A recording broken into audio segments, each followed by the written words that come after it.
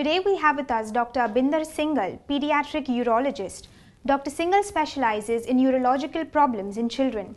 Today he will tell us about lower urinary tract infections and upper urinary tract infections in children, their causes and complications.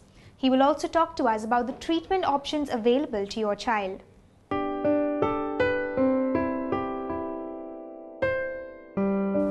School-age girls are a frequent visitor to my OPDs primarily because they have a tendency of holding on to the urine. And most of the times you observe that in most of the schools, the toilets are not very clean for girls. And since they have to use the toilets in a particular way, they have to sit and use it. And often the time is not much. They often tend to postpone their urination. This is a very, very common cause of lower urinary tract infection in girls. Urinary infections in children are of two types. One is a lower urinary tract infection, which primarily comes with burning micturition, going to the toilet frequently, and also not waiting to go to the toilet. They have to rush to the toilet. These are the signs of lower urinary tract infection. These are generally treated with giving plenty of water and also giving low dose antibiotics. And the upper urinary tract infections typically come with tummy ache. They come with high grade fever, vomiting, and children will look and feel very sick.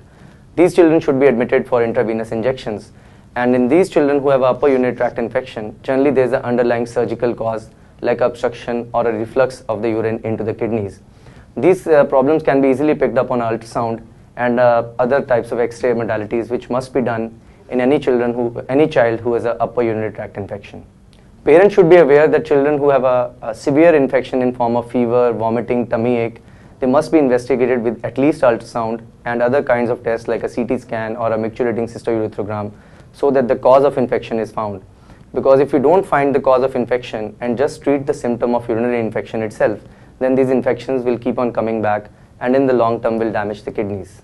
Upper urinary tract infections often damage the kidneys and leave a residual scarring. This scarring can lead to loss of protein into the urine. It can lead to decreased function of the kidneys. So it is very important that urinary infections are diagnosed and treated in time.